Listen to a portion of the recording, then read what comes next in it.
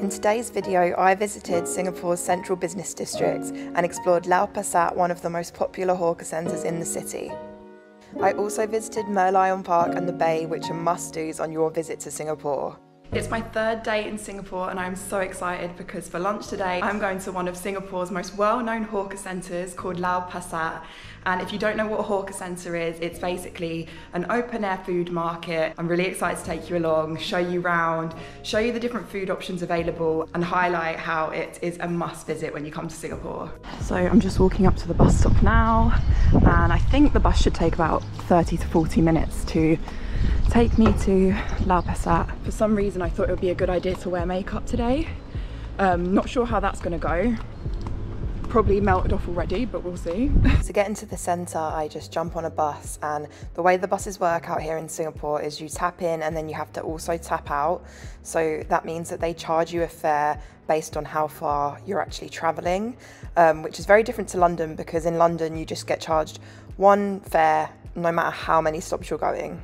Lau Pa Sat is a rebuilt Victorian covered hawker centre in the central business district of Singapore, and there's local delicacies, international food stalls. There's just so much to choose from. I was so impressed at how affordable the food at Lau Pa Sat is. You can expect to spend about 10 to 20 Singapore dollars for food and a drink and even a dessert too, which is what I got, and that's about £5–6.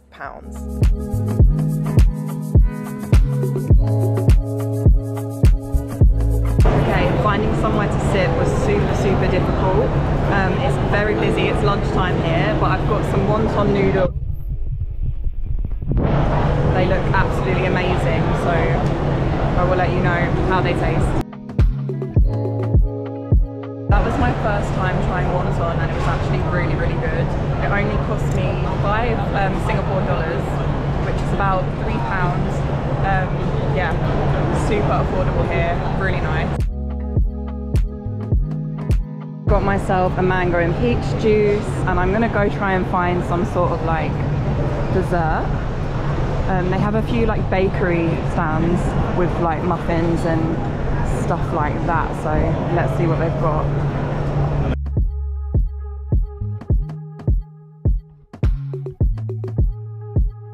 I got myself a little dessert from Butter and Cream. This is a Kit Kat like donut thing. I think they were calling it like a doffin. That's such a weird word, like I've literally never heard that word before. But this cost me $2.60, which is about £1.50. The mango and peach juice cost me $2.80, which is about £1. £2, about £2. So altogether, I've spent on lunch, a dessert and a drink 10 or 11 Singapore dollars, which is literally like £6 for the wonton noodles, the donut and the juice. I think that's really good. I didn't realise Singapore could be so affordable.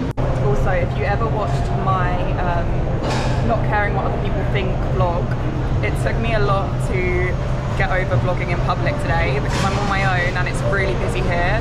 So I'm like super proud of myself that I'm literally just vlogging in public. It's very cringe, but I always say that cringe is good because it means that you're out of your comfort zone.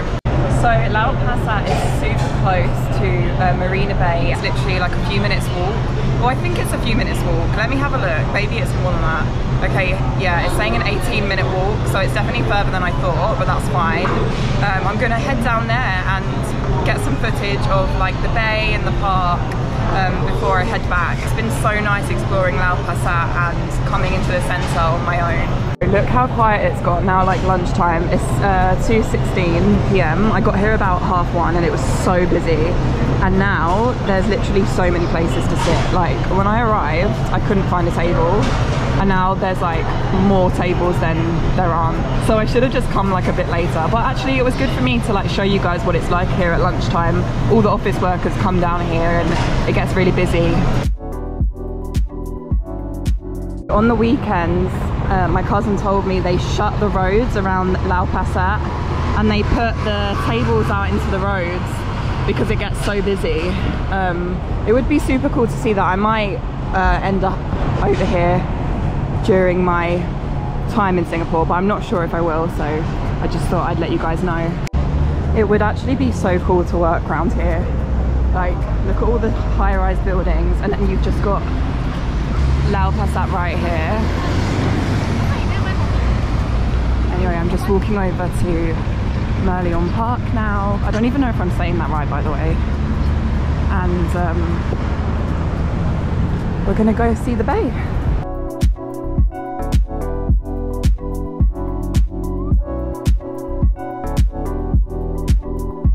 I've reached the bay. That was only like a few minutes walk from Lau Pa Sat down to the water here, and then I think it's about another 5–10 minute walk up. I think I can walk up this way, and in a moment you're going to see Marina Bay Sands Hotel, which has the famous infinity pool on the top. When you like Google pictures of Singapore, that's the main thing that comes up. I always wanted to go there. I think you have to be a guest at the hotel. There it is, Marina Bay Sands. This is some sort of tower. I'm guessing you can have drinks up there. OUE Bayfront, or is it QUE? I'm not quite sure. So this is the Marina Bay Sands Hotel. I've also just seen this sign. I didn't even realise there was like wildlife in the bay. I mean, that's kind of stupid because obviously there is. The Marina Reservoir was turned from a saltwater to a freshwater reservoir. Freshwater fishes. But does this mean there's like turtles?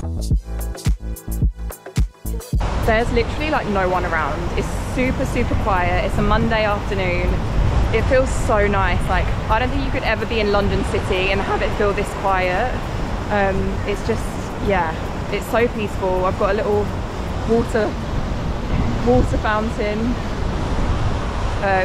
Should be about a couple minutes walk now. What is the time? It's 2:30, so yeah. Come to Marina Bay on a Monday at 2:30, and this is what it will look like. So peaceful.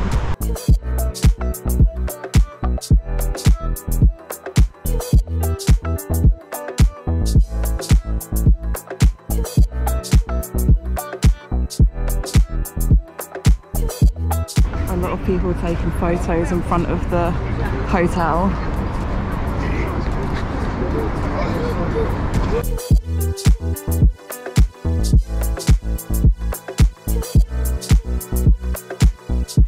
Loads of people here compared to down there, but that's because there's a really nice view of the hotel.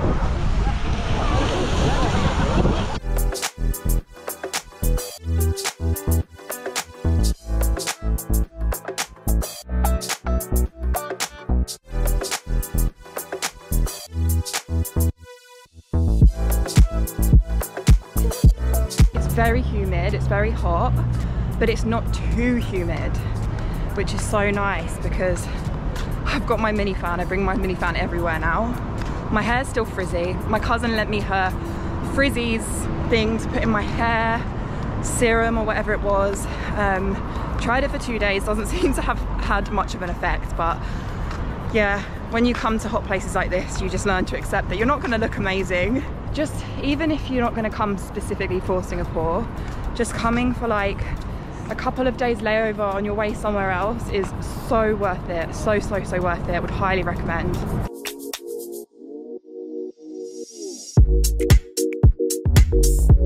Oh, I'm just so happy, guys. I'm so glad that I came to Asia, and this is just the first stop of many for me. I'm going to be going to the Philippines, which I cannot wait. I've never been to the Philippines. I'm going to be going to Japan, Australia. Never been to Japan, never been to Australia.